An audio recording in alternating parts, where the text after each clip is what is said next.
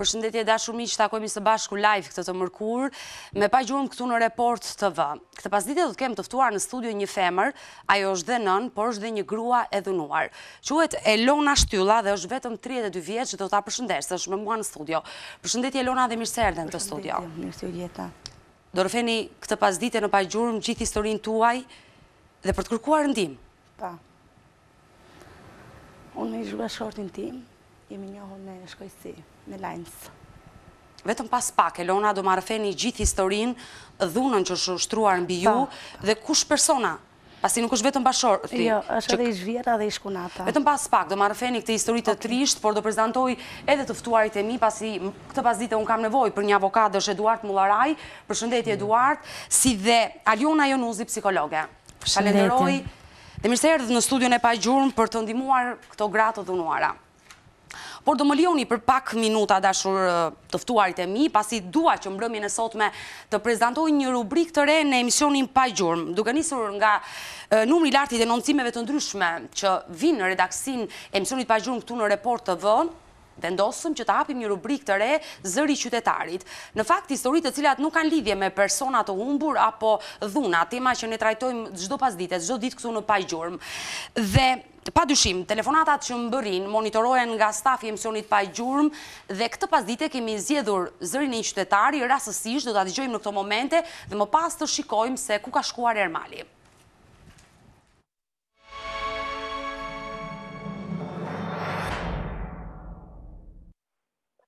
Alo? Alo, emisioni pa gjurmë jeni? Po, përshëndetje.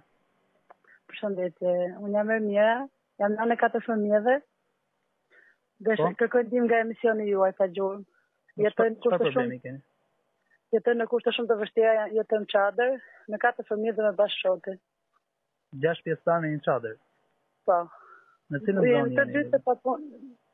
Budçesh i ri, është pranë institutit bujqësor. Po, askush nuk punon nga familja juaj? Jo, me të dy me invaliditet, bashkëshorti dhe unë. Basin të djalit kam pas zonë problem shëndetësore shumë. Sa fëmijë keni tani? 4 fëmijë? Po, kam 3 vajza e djalë, vajzën e madhe kam 11 vjeçe, djalin e kam 2 vjeç, vajzën tjetër 8 dhe vajzën tjetër 5. Po fëmijët kanë probleme shëndetësore? Vajzën madhe ka kësyt. Çfarë problemi ka? Te kësyt nuk shikon mirë kësyt dhe s'ka pas mundësi t'ia blej. Ka shumë nerën gjatë leximit të punë të lexoj. Nuk keni mundësi që t'i blini edhe syze, t'i bëni kontroll? Po, edhe vajzë tjetër t'i bën shumë shpesh këto grykët bajamit, t'i bën shumë dhe nga pa më heq. Edhe fëmijët e vegjël aty në çadër qëndrojnë? Po, gjithë këto dhe mbrëm ka qenë shumë stuhi e madhe, i kam muzika martë me disë çadër të hynte, sa është edhe çadër vjetër e keqe, edhe muzikën e majtë këtu mëjna. Për çfarë keni nevojë më shumë konkretisht tani?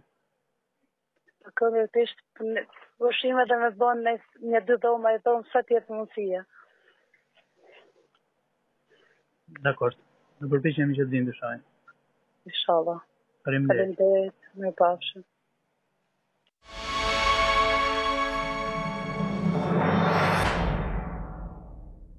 Kjo është telefonata e parë që është zgjedhur në mënyrë rastësore nga redaksia e emisionit pa gjurmë dhe Ermali ka arritur këtë pasdite të shkoj në familjen Sala, ka qenë Ermira e cila është lidhur me redaksinë e emisionit pa gjurmë dhe kërkon ndihmë. Këtë rubrik Zëri i qytetarit do mundohemi çdo javë ta sjellim këtu në pa gjurmë, pasi të dashur miq, fokusi i këtij emisioni është në kërkim të njerëzve të humbur, por e theksoj edhe një herë, për shkak të denoncimeve, të telefonatave të shumta që mbrin në Report TV, u detyruam të hapim këtë rubrik. Lidhem këto momente me kolegun tim Ermal Çorri. Ermal, përshëndetje.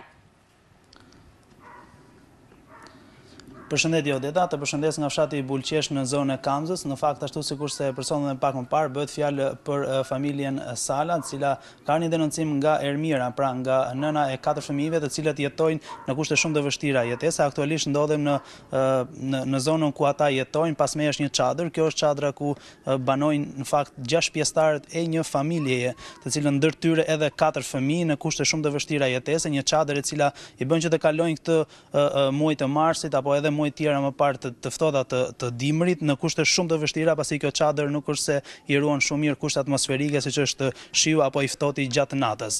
Në pamje të parë, në mendimin e operatorit shohim fakt nga pjesa e jashtme se si janë akomoduar 6 pjesëtarët e kësaj familje, duke qenë se në pjesën e jashtme janë disa nga enët apo dhe një çezm e improvizuar në këto kushte. Këto ka shumë e lagësh dhe ka shumë ujë. Do të mundohem në këto momente që të futem edhe brenda, që të kemi një komunikim edhe me zonjën në fjalë, pasi ajo vazhdon të qëndrojë në këtë çadër së bashku me 4 fëmijët e saj. Po, Ermali, dhe ndërkohë ta pyesër se si ka përfunduar kjo familje në këtë çadër. Ka lidhje me tërmetin, ju është prishur shtëpia, domethënë si kanë përfunduar në çadër? Po, Odeta. Pas telefonatës që bëm bashkë, ne erdhëm njëherë të shohim kushtet. Pse jetojnë në këtë çadër? Çfarë ka ndodhur me ju? Unë ka ca kohë që jam këtë çadër, për përpara kam pas jetuar këtë shtëpia ku natit, po tani kam dalë në çadër këtu. 13 vjet kam jetë atje, në një dhomë. Në një dhomë. Po. Ke qenë në kushte të vështira dhe më përpara? Dhe më përpara. Të 6 pjesëtarët që prej sa kohësh jetoni në këtë çadër? Ka ca kohë.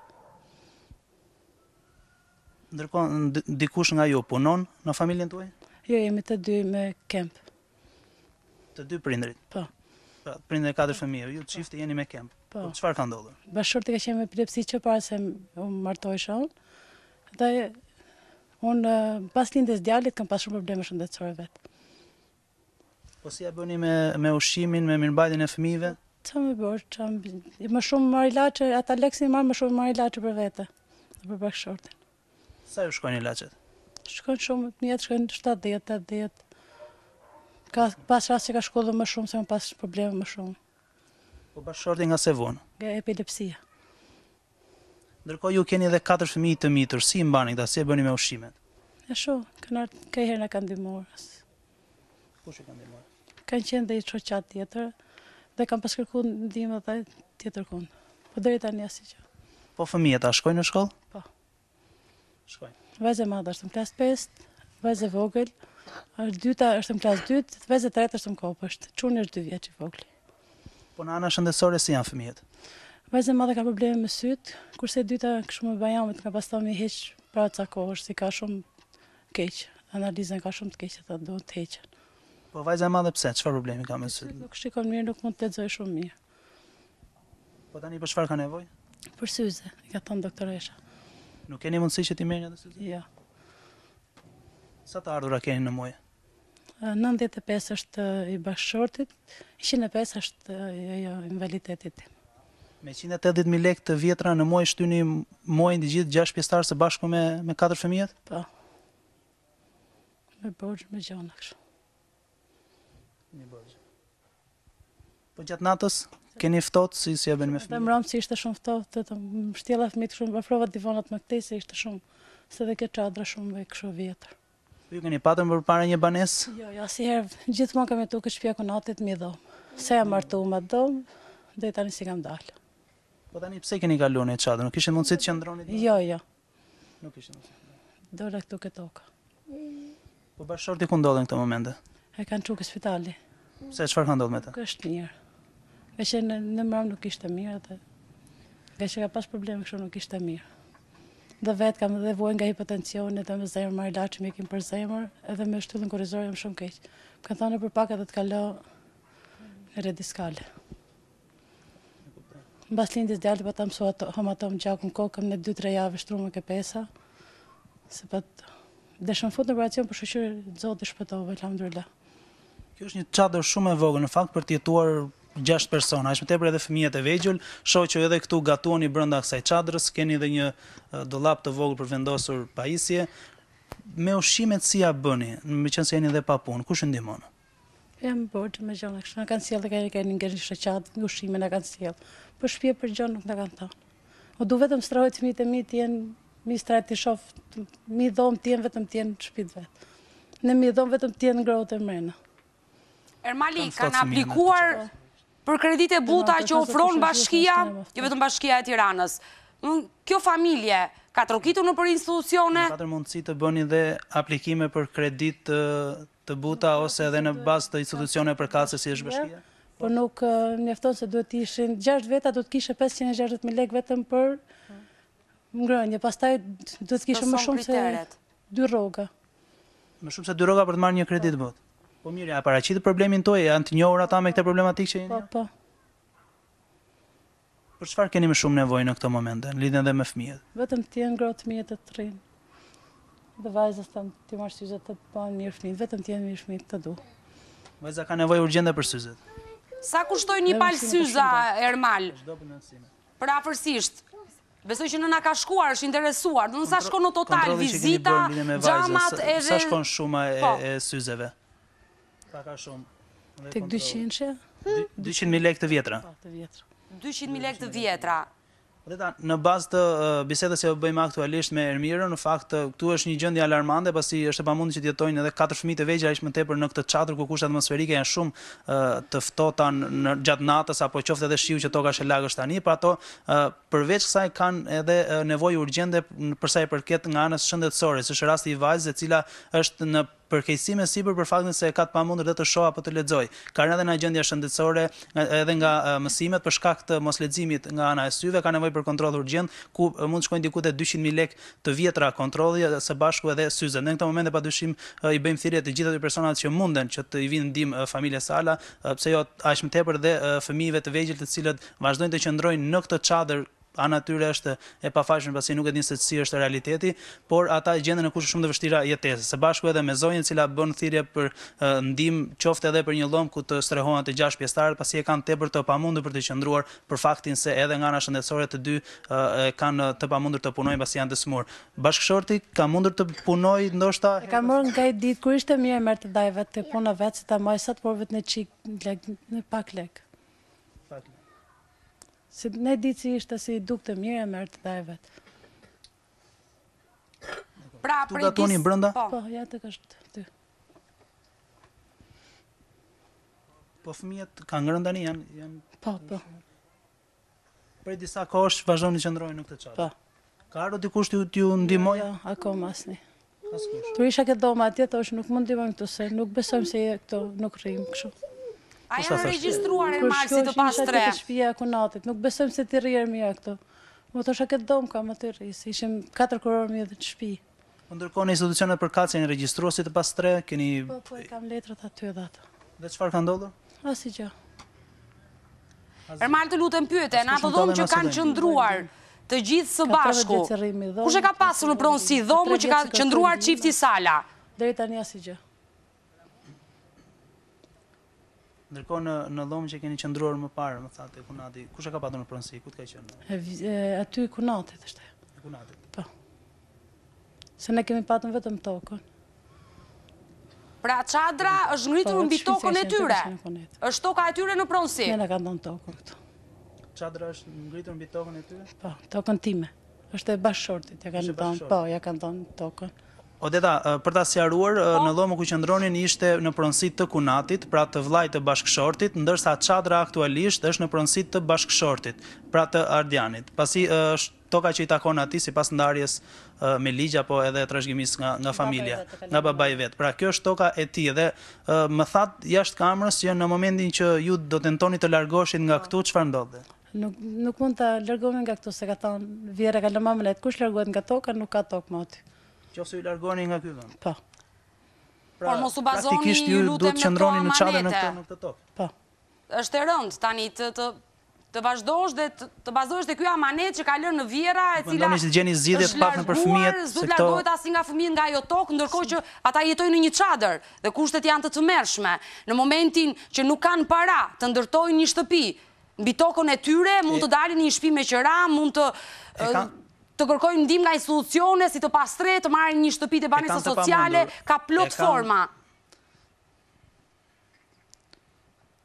Shpresojmë që të vim në ndihmë edhe pas momentit të nxjerrjes në emisionin pa gjurmë tashmë, por e kanë patur të pamundur më përpara ta bënin këtë gjë për faktin se ata janë të dy të papunë dhe e kanë pamundur të punojnë për shkak të gjendjes shëndetësore të tyre. Kështu që i vetmi vend ku ata kanë gjetur strehim dhe ndihen të sigurt është kjo tokë e cila zgjidhja e tyre apo streha e tyre është kjo çadër e cila edhe pse nuk i mbron shumë mirë nga kushtet atmosferike, janë detyruar të qëndrojnë për një periudhë derisa t'i jepet zgjidhja. Cili është mesazhi juaj për gjithë ata personat që ndoshta të ndjekin në këtë momente, qoftë me institucionet? Lutem gjithë motra vëllezër vetëm mendoj vetëm të fus tash fëmijën mi vend mrena. Trin shtëpit vet. Fëmijët. Po për institucionet ke një mesazh? Cilat janë përgjegjës për këtë gjë? Inshallah bëhet diçka se diç. Ju lutem gjithë të vendorën në zemër, vetëm bëhet diçka për fëmijët e mi. Tek fëmijët e kemë. Ke fëmijët e para. I qartë ky mesazh i Ermira Salës. Odeta. Ermal, urojmë që të vejnë në veshin e dur dhe të ndihmojmë të familje, pasi ky çift që është i ri, vuan nga sëmundje të ndryshme, si bashorti edhe zonja Ermira, trajtohen me kemë dhe kanë 4 fëmijë të mitur dhe për disa kohësh jetojnë atë çadër. Uroj që ky mesazh vejnë në veshin e dur, Ermal. Të falenderoj që të pata në këtë lidhje direkte, Ermal. Uroj më të mirat edhe për Ermirën. Odeta? Po, është Gjilda, po. Falë që të ndërpres, është një zotëri nga Suedia, i cili ofron ndihmën e tij, sa mirë. Të kthehet në Shqipëri. Të kontaktoj me zonjën që ta ndihmoj. Patjetër, Ermali është Gjilda, pikërisht tek ajo çadër ku jeton familja, kaloi numrin menjëherë të këtij emigranti në Suedi, që do të ndihmojë familjen Sala, fëmijët e Ermira dhe Ardian Salës. E falenderoj këtë emigrant nga Suedia, i cili është duke na ndjekur dhe menjëherë reagoi për ndihmuar familjen, e cila ka shumë nevojë. Nëna dha një mesazh që e përsëris, uroj që mesazhi i saj të vejë në veshin e dur dhe të reagojë në solucionet për këtë familje. E falenderoj kolegun Ermal Çori, i cili tashmë e ka nisur këtë rubrikë Zëri i qytetarit këtu në Gjurmë, ku do mundohemi çdo javë të kemi zërin e qytetarit, edhe pse nuk kanë lidhje me historitë njerëz të humbur dhe dhunën, histori që ne i trajtojmë dhe shfokusi i Gjurmë. Do kalojmë edhe me histori të tjera, sepse shumë denoncime, dashur miq, shumë telefonata mbërrin këtu në Report TV dhe zëri i qytetarit do të jetë me patjetër këtu në Gjurmë. Dhe do të kalojmë në këto momente me historinë kryesore. Elona Shtylla, dashur miq, është një 32 vjeçare, një nën, një grua e dhunuar. Njihuni me materialin që ka përgatitur redaksia e emisionit Gjurmë dhe rikthehemi në studio.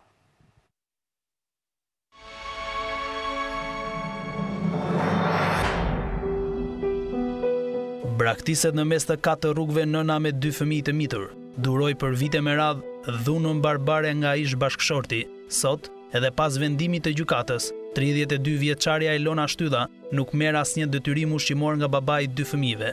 Aktualisht, 32 vjeçaria është nënë e 2 fëmijëve, me një vajzë me emrin Elisa 9 vjeçë dhe një djalë 8 vjeçar me emrin Skënder, i cili fatkeqësisht vuan nga epilepsia, e si për ironi të fatit, nuk gjen as mbështetjen e babait të tij. Çifti Elona Shtylla dhe Ilirian Çapja janë martuar që në vitin 2009. Fëmia i tyre i parë, vajza, erdhi në jetë në vitin 2010, pikërisht aty ku duhet të niste lumturia, si fryti i asaj dashurie, por ndodhi e kundërta. Pikërisht aty lindën debatet e para të çiftit, ndërsa 2 vite më vonë, gjatë shtatzanisë, me djalin, debatet brenda familjes arritën deri në dhunë të ushtror jo vetëm nga bashkëshorti, por edhe nga Vjehrra dhe Kunata. Sikur të mos mjaftonte kjo, Vjehrra e përzoi edhe nga shtëpia, kur djali ishte vetëm 2 vjeç. E pas kësaj, ata i mbajnë edhe fëmijët për një periudhë kohore afro 2 muaj e gjysmë, periudhë në të cilën nëna nuk i takonte asnjë ditë fëmijët e saj. Distanca rëndoi gjendje shëndetësore të Elonës aq shumë, sa shtrimi në spital do të ishte e vetmja zgjidhje për të. Pas qëndrimit disa ditor në spital, Elona bën deklaratën e ngjarjes së saj përpara efektivëve të policisë, por për shkak të frikës, ajo nuk shkon në komisariat për denoncim. Pas kërkesave të shumta të Vjehrrës që Elona të kthehej sërish në familje, se fëmijët e kërkonin, Elona vendos të pranoj dhunën dhe të rikthehet për shkak të fëmijëve, por nuk kaluan më shumë se 5 muaj dhe dhuna u shfaq sërish. Me ndihmën e policisë, Elona dërgohet në qendrën e grave në Elbasan, ku qëndron për afër 4 ditë së bashku me 2 fëmijët e saj, dhe më pas rikthehet sërish në shtëpi. Por debatet dhe dhuna nuk ndaloi asnjëherë, derisa në vitin 2018 Elona u largua përfundimisht nga shtëpia e burrit të saj, së bashku me 2 fëmijët, derisa në vitin 2019 shkuan drejt divorcit dhe me vendim gjykate, fëmijët i kaluan në kujdestari nënës, ndërsa babai do të paguante 140.000 lekë të vjetra në muaj, me të drejtën për t'i takuar 2 herë brenda muajit, por që nga ajo kohë ai nuk ka paguar asnjë detyrim, dhe pse takimet me fëmijët nuk kanë munguar. Sot, e ndjer e vetme, me përgjegjësinë për të rritur 2 fëmijë të mitur, Elona i drejtohet emisionit Gjurmë me shpresën se do t'i gjejë zgjidhje.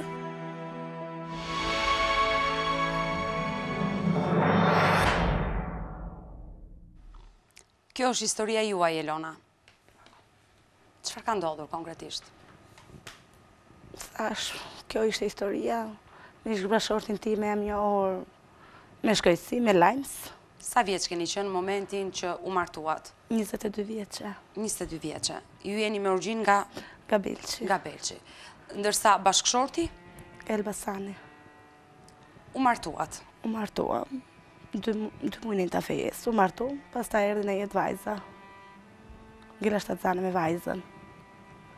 Erdhi vajza në jetë. Filloshin këto debatet. Nuk ishin kaq të fillura sa që fillon tashi. Për çfarë nisën debatet e para mes teje dhe bashkëshortit? Debatet e mia, jo me bashkëshortin, pa vetëm me Vjehrrën, me Vjehrrën. Isha në punë, punoja ke një bim lulesh. Po. Ne bante ish Vjehrra, nuk të dalin kaq lek, nuk të bëjnë kaq lek. Je vete tret, ban vete tret. Po mirë do filloja punë ke peshku, aso është që ti nuk e ban dot normë, nuk e ban dot kështu. Qëllova që ngira 7 zane me djalin, e lash punën ke lulet. Pra në momentin që filloi konflikti mes teje dhe Vjehrrës për shkak të ekonomisë, ku ajo pretendonte se të ardhurat që ju sillnin në familje nuk ishin të mjaftueshme, po ndërkohë burri punonte? Kur kishte punë ditë, ku gjente. Pra Vjehrra kërkonte të ardhurat vetëm nga ju? Vetëm vetëm nga ne. Ndërsa babai i fëmijës tuaj, kur kishit një fëmijë, nuk i kërkonte të ardhurat? Jo, si kërkonte. Ai bante si i thoshte ama vet. Ai thoshte djalin tim unë e mbaj vetë, thoshte. Ja vetë më punë, do punoj vetë për djalin tim. Do që ti të punosh ma është vajzën tate. Pse ekonominë e kishit të ndarë në atë familje? Jo, nuk kishim të ndarë, të përbashkët ishim. Po? Aja thoshte për djalin tim unë të kujdesën vetë. Ti më do të gjesh një punë më të mirë. Mirë, thash unë do kaloj këte, thash unë të peshku. Ndrove punën? Lash punën ke lulet. Te medikamentet, po? E lash punën ati se ngella 7 zane me djalin. Si erdi në jetë djali, fillova punë ke peshku. Po? Punova dhe atje 3 vjetë. Po? Ne thoshte unë nuk dali, nuk bajna në këte, filloshin këto debatet, këto këshu. Për shkak të ekonomisë? Vetëm nga jo, vetëm nga ekonomia, po. Vetëm nga jo filloshin. Fillun pastaj ishku nata ime, ajo bandëm shumë gjelozi, gjë që motra e burrit. Po? Po, motra burrit. Ajo jetonte me ju? Me neve, se ishte atëherë beqare, jetonte me ne, nuk ishte në punë, punoja vetëm unë, Vjehrra ishte në punë, pastruse ke shkolla. Po? Vjehrra, ne më thoshte, ajo i thoshte ta, mos e lerti nusen punë, u bante gjeloze kunata. Për ju? Për mua. Ajo dyshonte tek unë. Se mos kisha unë në një tjetër, ish kunata. Pra, ju nuk duhet të shkonit në punë, se mund të trathonit burrin. Ne. Po? Nuk jam asaj, derisa ajo erdhi u interesu tek puna ime, ish Vjehrra ime. Ka ardhur Vjehrra tek puna, është interesuar për ju? Po, është interesu, derisa e ka thënë përgjithësia, jo, Elona nuk është asaj që menoni. Nese, pastaj fillon atë debatet, kështu derisa mori mami. Në momentin që e morët vesh Elona që ish Vjehrra juaj, vjen takon përgjegjësin, dhe pyet për nusen, jo ta pyesi për nusen gjëra normale, Aliona, apo ta pyesi nëse ajo kishte nisur në një raport tjetër në punë, kjo është e rëndë. Si reagove ndaj Vjehrrës? Reagova shumë keq, më erdhi shumë keq, shumë rëndë. Nuk mund të dile, nuk mund ta shifja dot. Se vinte zor se do shkoja prapë. Çfarë i the? Do shkoja prapë në punë. Sa po ti, sa shumë pse e bane këtë gjë. Për çfarë derisa unë nuk e kam atë gjë, për çfarë duhet ta bash ti? Ka fillon pastaj çdo gjë po ftofte. Fillon të dhuna, vija nga puna. Po, ish bashkëshorti juaj, si reagonte në momentin kur ti ishe në konflikt me nënën e ti? A i bëndë si s'është ama. Me sa kuptoj, ishte thjesht shumë mamaj. Pa, shumë mamaj. Mund t'a quajmë kështu. Pra, a i dëgjonte nënën e ti? Nuk reagonte? Jo, fare. Po ti kur komunikoje me ish burrin? Me ish burrin, unë do prisja për shemë në dhomë, unë në qatë do t'i soja unë darkët, e të jasë është e ta më zvetë. Në mëngjes? Në mëngjes. Nëse ti do të ankoheshe për nënën e ti, do ja thoshte të gjitha? Të gjitha. Mësa Elona, shumë bani këtë, dhe ja thoshte të gjitha. Unë s'kisha njëri që t'u hapja. Thjesht sepse duhet martohesh, jo sepse mbante ndonjë përgjegjësi për martesë. Dhe për familjen e ti të re? Po. Por nësa që kanë mami do paguaj ushqimet e djalit, ti paguaj ushqimet e fëmijës tënd, domethënë. I bie që ai thjesht nuk ishte gati për një martesë, po duhet të ishte bërë, sepse duhet martohemi, duhet krijojmë një familje, duhet bëjmë një fëmijë. Thjesht për atë pjesë. E kuptoj. Edhe kur nuk je gati, nëse familja vendos që të martoj, duhet të martohesh, dhe ja siç është rasti i Elonës. Po Elona, konflikti ka qenë të vazhdueshme me ish Vjehrrën tuaj. Shumë. Pastaj linda djali, unë vajti djali 2 vjeç i gjysmë, aty do përzinte Vjehrra nga shtëpia. Ku nisi dhuna? E kuptoj, në fillim ka qenë konflikte, për shkak të të ardhurave, për shkak të ekonomisë. Nuk mjaftoshin, pa. Ku nisi dhuna? Dhe flasim për dhunë fizike. Dhuna fizike kur kam lind djalin. Kur ke lindur fëmijën e dytë? Fëmijën e dytë, pa. Kush ju ka dhunuar për herë të parë në atë familja? Për herë të parë, ishkunata. Ishkunata. Çfarë moshe ka? Ajo është 37 vjeçe tani. 37 vjeçe, më e madhe se ju. Pa. Ajo ka ushtruar dhunë? Pa. Për herë të parë tek ju? E denoncove? Jo. Kërkove ndihmë në familjen tënde në Belsh? Kam kërkuar. Çfarë përgjigje more nga familja? Kanë ardhur familja ime aty, Po? bilës nëna ime më thoshte ku të çoj, ku të ashu, i fliste ish vjerës time, për çfarë duhet ta baj? Goca jote këtë gjetë e fëmija im. Kush e di sa herë kanë ardhur prindrit e minj aty. Po ndërkohë nëna juaj ju ka thënë se s'kam ku t'ju marr. Pa, s'ka dhënë, nuk ka kushte ku të mbaj. Unë babin e kam të sëmur. Vuan shumë nga veshkat. E kuptoj. Një nënë që nuk ka ku të mbaj vajzën e saj, thotë qëndro aty me dhunusit, se unë s'të marrë dot. S'të mbaj, ose më thoshte edhe këtë, po që je, thoshte mund të ashu fëmijët aty, thoshte që të ktheheshti tek ne. A dhe unë s'mund t'i linja dot fëmijët, unë pa fëmijët nuk jetoj dot. Pra, nëse ti të shkohet e prindrit, du të lije fëmijët. Fëmijët, pa. Këtë gjë të ofroj familja jote. Pa fëmijët unë nuk marrë dot frëmë, se shumë. Dhe keni bërë shumë mirë që s'jeni larguar, që si keni lënë fëmijët. Fëmijët unë na qëllovi atëherë kom përdorur ish vjerra ime nga shtëpia. Kur ndodhim kjo ngjarje? Kjo ngjarje ka qenë djali 2 vjeç e gjys. Para sa vitesh? Sa vjeç është djali sot që të bëjmë llogarit? 8 vjeç është djali tani. Para 6 vjetësh. Po. Para 6 vjetësh, ne i majti kjo fëmijët, më përzuri nga shtëpia. Çfarë ndodhi? Si të përzuri? Shumë keq. Ka ardhur mami me vllana atë më kanë marrur. Kanë shumë gjë e keqe. Kam ikë atëherë ke familja babit. Përpara se të vesh te familja babit, je në gjendje të ma tregosh çfarë ndodhi atë ditë? Sa ajo të përzuri? Po, ajo më përzuri sepse ajo pati përdor shumë dhunë tek unë. Shumë dhunë. Ishkunata ime i merr gocën e çon ke puna ish vjerrës time. E dinte se do vinte mami, se unë e lajmërova mamën. Mamë, sa unë jam shumë keq. Isha shumë keq se pati përdor shumë dhunë. Fizikisht ju ka rrahur? Po, kisha dëmtime në kokë. Mi nesër më mami më çovi ke doktori Belçit. Belçi për në Elbasan. Elona, më vjen keq që ndërpres në këtë moment, pasi më njoftojnë që ka ardhur momenti të ndjekim pak reklama, do rikthehemi sërish bashkë në pjesën e dytë, dhe e lam pikërisht tek momenti që Vjehrra ju përzë, ju dhunon, ju përzë dhe ju përfundoni në spital dhe nuk takoni më fëmijët. Jo. Publicitet të dashur miq dhe rikthehemi me këtë histori vërtet të trisht. Jemi rikthyer në këtë pjesë të dytë të dashur miq dhe jemi duke trajtuar historinë e një 32 vjeçare, Elona Shtylla, e cila është divorcuar dhe po rrëfen dhunën e ushtruar nga ish vjerra e saj. Dhe e lam pikërisht bisedën që ish vjerra ju dëboi nga shtëpia. Po. Ju përfunduat në spital. Në spital. Po? Si u dëboi? Po, Eduard. Si u dëboi? Më dëboi nga shtëpia, thoshte ikse ti si për djalin tim. Në çfarë? Me fjalë një ditë të bukur, po orën e kështu. Ora ka qenë 7 e mëngjesit. Po? U çua dhe ta dil në banesa? Po, do largosh nga banesa ime. E ka marrë dhe mami në telefon, thoshte hajde merre vajzën tate. Kush e di sa herë ka marrë mami në telefon. Mami sa unë e marr vajzën time, tha. Se kam na i të rrugëve, tha që ta le rrugëve, tha. Unë e marr vajzën, tha. Ka ardhur mami me vllancën për zuri, ajo më dëbovi nga shtëpia. Mi hoqi me unaza çka kishja, mi hoqi të gjitha ish Vjehrra. Me kunatën, po. Qa i kisha me unaza me varë se mi mori. Po fëmit? Fëmit sa do t'i mbaj vetë, sa. Vjehrra? Vjehrra. Dhe erdhi nëna juaj? Erdhi nëna me vllanë. Gocën ma ka marrë ish kunata, ma ka qurë ke puna ish Vjehrrës time ke shkolla. Djalin e ka majtur ish Vjehrra aty ke shtëpia. Po, dole nga banesa, ku vajte? Ka përfunduar në spital, po nuk tentove të merrje edhe fëmijët në momenti që po dilje nga shtëpia? Nuk mundëm t'i merrja dot sepse vajtën e kishte marrë ish kunata. Po djalin? Djalin e kisha aty, po s'ma jipte ajo. Do ta mbaj unë, thoshte. Vajte në polici?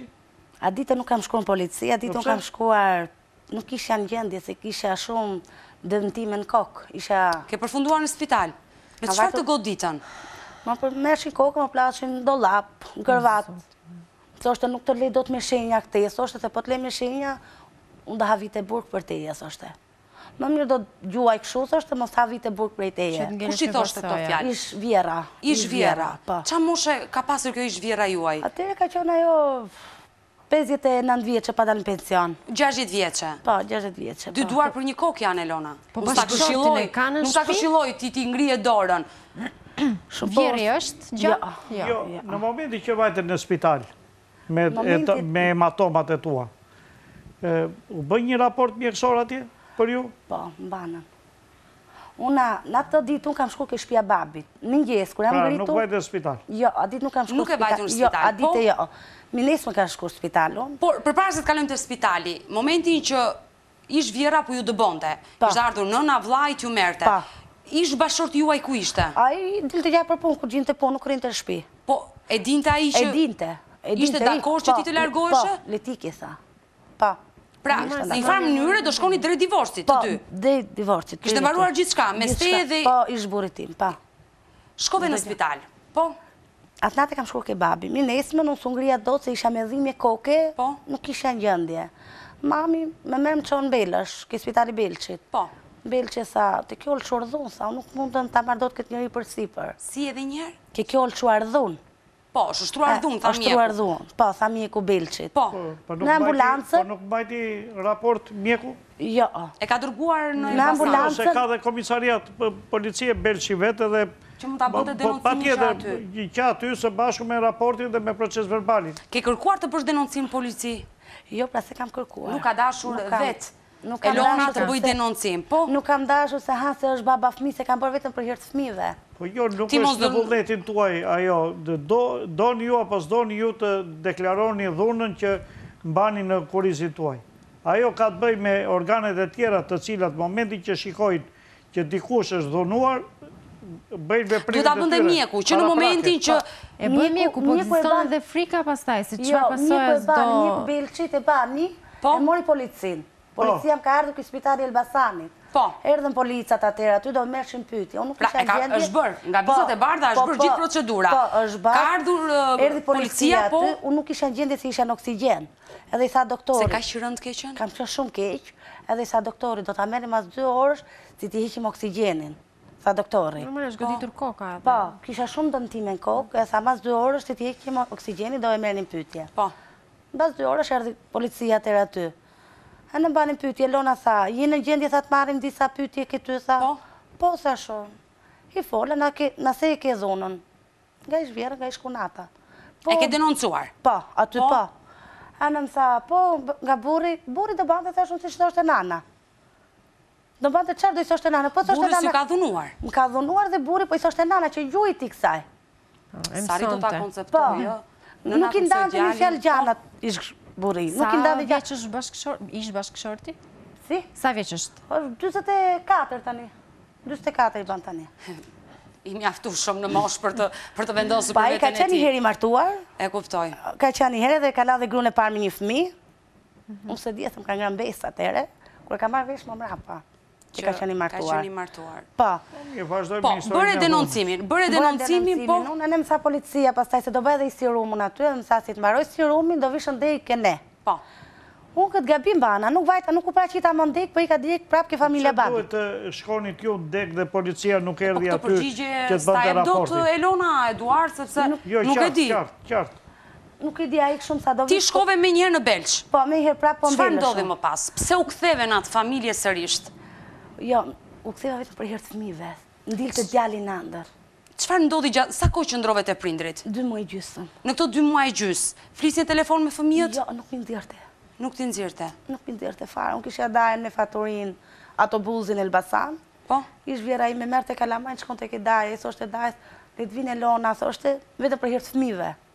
Le të vinë se po qajnë kalamajn, po bëjnë kalamajn. Pra, ka qenë ish Vjehrra? Ish Vjehrra. Ajo që kërkonte të riktheshe sërish ti në familjen... Po, të ktheja unë. Ish burri nuk shkonte, vetëm ish Vjehrra. Merrte kalamajn, shkonte. Pa, ajo pas ka vendosur për gjithçka, sa herë do të largohesh ti, sa herë do të ktheshe. Ajo pastaj atëre, më merrte telefon mami, thoshte, ma nxirr Elonën, unë dilja, nuk do të flas me ty, thash, nxirr vetëm vajzën, se vajza ishte pak më e madhe, kuptonte. Dhe fliste, ne fliste, djali ishte i vogël. Ajo thoshte, jo, është në gjumë, nuk mund ta nxjerrun dot vajzën ty. Për 2 muaj gjysmë nuk janë gjovazane kalamanjat. Po si qëndrove ashtu, Elona? Në shpirtin nuk e di çfarë procedura do të bëjnë ato momente.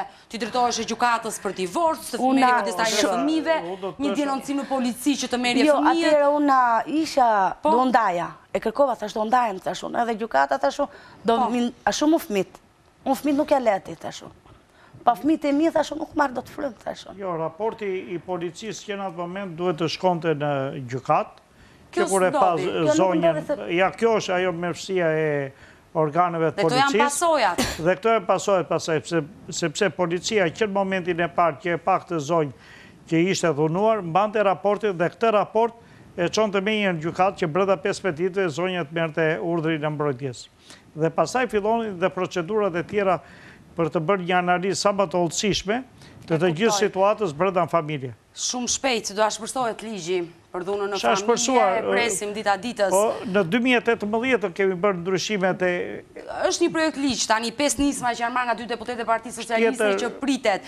Nuk është vetëm ajo... Jo, shumë e rëndësishme, janë dyfiquar masat, shumë e rëndësishme. Sigurisht, por nuk është vetëm ajo, është edhe mbrojtja, sepse ne mund të marrim atë... Ndoshta shqiptarët e kanë me frikë. Let jetë me frikë, për problemi është... Ndoshta burrat shqiptarë duhet kenë frikë, që të të rrishen nga dhuna. Sepse femrat, pikërisht nga që është shtuar shumë dhuna, femrat kanë frikë të denoncojnë, sepse kanë frikë nga pasojat. Do vrasin, do i marrin fëmijët, nuk do i takoj më kur fëmijët, do më thënë janë presione psikologjike në shumicën e rasteve që bëhen. Dhe kjo është arsyeja që dhe nuk denoncojnë. Ose shkojnë denoncojnë dhe tërheqin prap atë denoncimin. Sepse ne kemi trajtuar rastet edhe të Elbasanit. E dëgjojmë historinë. Më tregon, në 2 muaj e gjys, qëndrove pa fëmijët, ish vjerë asë njëherë nuk t'i nëzorin telefon. Asë unë sa herë që do hule, për shemë me hangur bukat me familjen tim, ose hule asë jenë të volit. Më vetëm se qaja. Thoshte babi, opse bashkë shua, ne këte më bërtishim bashkë. Se more guximin të udhëtoj drejt Elbasanit? Po, ja se do t'a mere, a nuk do m'indirte. Unë i kërkoja në telefon, a s'mi ndirte në telefon, do m'indirte të takoja. Nuk mund të veprohet... Po t'i kush nga familja juaj, më falë, Elona, motra, vlezër të tjerë keni? Po, kam. Ndoshta ti në ato momente nuk ishe guximin të shkoje, por ke njerëz të tjerë. Nuk ishte dikush nga familja të vinte te kjo ish vjera juaj që i ktheu fëmijët e tu në pronën e saj? I pati thënë pra vllai, mos arrim puna deri në përgjigje, thoshte. Sa ajo fëmijë do t'i marri, thoshte. Po. Fëmijët i takojnë motrës time. E kuptoj. I thoshte vllai, nana ime çuk i thoshin gjithë. A thoshte jo, fëmijët i ka çonim, është gjaku im. Ne bante kjo. Dhe erdhi momenti që ajo po lutej, tashmë që ti të riktheheshe se e kishte të pamundur t'i rriste fëmijët, po? Edhe vinte kërkon të falje, ban të falje, babi më thoshte, ti po shkove, babi fliste me të drejtë kur do herë, ti po shkove do filloj prapa ajo dhunë, thoshte, nuk ndryshon ma, në ti tjeshtë, nuk ndryshon njëri u ma, thoshte. Pra babaj të këshillon të mos ktheheshe? Mos u ktheheshe, sepse do fillosh prap, thoshte. Zakonisht është e vërtet kjo, nëse njëherë merret ai guximi për të ngritur dorën, është e pamundur që personi reflekton. Sepse futet në gjak ajo dëshira për të dëmtuar tjetrin, për t'ia ulur vetbesimin, për të ngritur egon personale. Pavarësisht që femër ose mashkull, domethënë që është rasti këtu që është kunata dhe ish vjera. Ish vjera, dhe ta mendosh që një 60 vjeçare të bëj këtë gjë. Po, çfarë ndodhi? Unë thash atëherë babait tim, jo këtu, sa shumë për hir të fëmijëve tim, thash unë do e pranoj dhuna, thash. Vetëm për hir të fëmijëve, thash. Pa fëmijë thash nuk jetoj dot. Unë jam nan sot, e ne ti më ndo këtu, thash. Ndo thash, pa fëmijët e mi nuk jetoj dot, thash. Ndilte sa herë djali nëndër. Sikur ishte shnosh, ishte zbukuruar, mami ktheu, mami bahu, në qante djali, e thash, unë do ike, thash. Kanë ardhët e më kanë marrë në shtëpi. Kush erdhi të mori në shtëpi? Më ka ardhur ish Vjehrra. Ajo ka ardhur? Ajo e mori guximin të vite në shtëpinë tuaj? Në fakt i bie që ajo erdhi kërkovi falje, erdhi kërkovi falje aty në shtëpi. Kërkoi falje, po? Po, ka kërkuar falje, ka ardhur me dajën time. Si quhet kjo ish Vjehrra juaj? Arta. Arta, po? Ka ardhur me gjithë dajën time aty, edhe biles daja tha, osa, po e bari edhe një kjo këtë gjithë, e marrun për sipër. Nuk e ban mas, është. Se është grua vjetër. Si do t'a baj kjo këtë gja? U riktheva prap. Fillon prap atëre. Fillon prap, dhe sa ka patur goca atëre ditë lindjen 2018-ën. Po? Ka ba goca 8 vjeqe. Në ka gjvesh gocën lakuri që janë kam shijet, aty që i kam me faktin e gjitha. Se? Vetëm për një stiolaps. Si? Vetëm, ishkunata ime atëre u martu edhe ka një vajzë. Po. Ishtë kunata ime, edhe unë da nga burri. Jetovi aty me ne. Sërisht kunata aty me ju? Edhe kur unë da, po? Sërisht, po. Aty atëra, jo, atëre goca, bante detyrat. Goca kunata si vend atje, thështë ma e psiolapsi. Punë fëmijësh që... Punë fëmijësh, që është gjë që rregullohet. Mia me fëmin. Dhe çfarë ndodhi? Ajo ma ka marrë gocën, a ditë goca ime ka pa ditëlinjen, 17 etor. Ma ka marrë gocën. Halla, shte i bjetjet halla. Jo, e ka dveshur nana. Gjyshja mbesën, po? Po, mbesën. Goca ime të 8 vjeç do mushte, ma ka dvesh lakuriq, ma ka ndjerë lakuriq nuk e shkallët. Kur unë ishe në tualet, djali më thot mua, mami, thot, nana ka dvesh motrën e lakuriq për jashtë, thot. Çfarë po ndodh sa shumë? Çfarë po ndodh? Hapun derën, ato të mos e hap ti derën.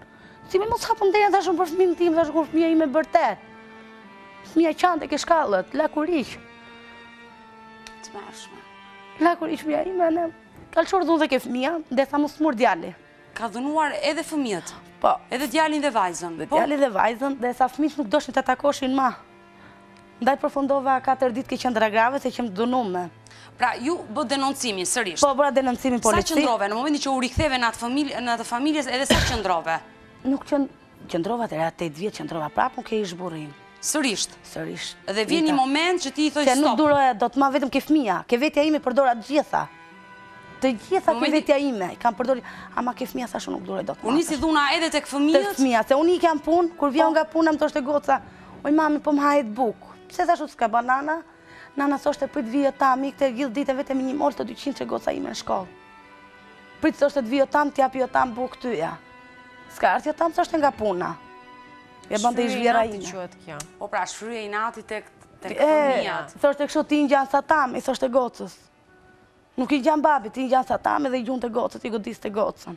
Po babaj, si reagonte? Mirë me ju, mbase s'ju ka dashur. Po fëmijët e vet? Nuk e kishte të ndjej fëmijë, nuk kishte ndjej fëmijë zemësëri si prindëror që është. Nuk e kishte se ai po ta kishte Odeta ai. Do ishte shkëputur nga familja, do ishte. Po, ai thoshte çfarë? Se unë e pata sa ish burri tim. I lirë thash unë, derisa këtu ne nuk jetojmë dot. Jo të motor është ndarë me fjalë ka një fëmijë. Një dhomë i kuzhinë ishim aty. Po. Edhe thash, hajde ikim jetojmë me qëra. Unë do ri këtu thoshte ku më kanë lënë mat. Do jetoj këtu. Po pra e ka zënë pozicionin e babait. Do ri këtu thoshte. Po ai as rolin e babait nuk e ka bërë në atë familje. Jo, nuk e ka bërë normalisht, po thjesht fizikisht. Edhe atë një mërtim të bukur në pjesën e parë. Ikim thash jetoj me qëra, ai nuk donte të vinte as mas me as mas fëmijëve. Ti po deshe ik thoshte, ke dhënë hapur, merre kalamajn tik. Nëri fëmijë tik thoshte. Nuk duroja dot, po thash, nuk e vetja ime unë i kam përdor gjitha dhunën. E ke duruar dhunën, po ke bërë shumë gabim. Për vitet tëra ke duruar dhunën. E kam duruar sepse sa hasë është babai i fëmijëve. Po, është kolegja ime. Kemi në këto momente, ka insistuar tjetë në lidhje telefonike, Vjehrra, ish Vjehrra në fakt, Arta në të zonja Arta, sa mirë që ka reaguar.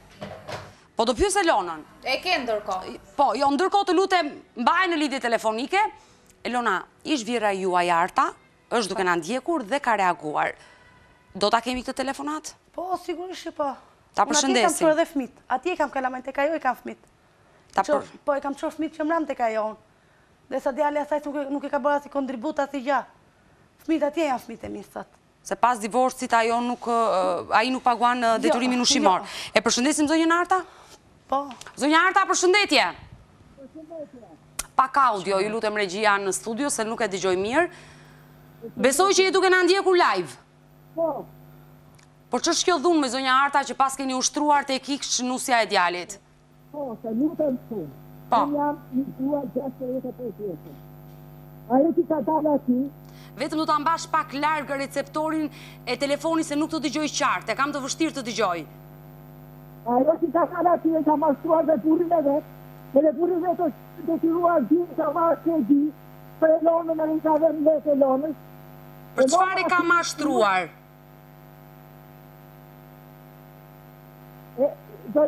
Zoj. Po, zonja Arta. Po, a ka mundësi që ajo s'jetë aty mesë dhe o të vinë Tiranë? Të vini ju këtu në këtë studio? Po. Pa tjetër, dera jo nështë e hapur? Po. Dakord, e mbyll të lidhje telefonike dhe nesër takojmë live në këtë studio. Do keme pa tjetër dhe Elonën këtu në studio. Po, dhe ti të dhe Elona. Dakord. Elonës të gjë dhe të të lutem, mos të bëjmë ofendime. Dakord, zonja Arta. Por, zonja Arta! Zonja Arta! Zonja Arta, të lutem, zonja Arta! Zonja Arta! Zonja Arta, nesër, mund të vini edhe me djalin tuaj? Pra, mund të vi dhe zoti Ilirian në këtë studio?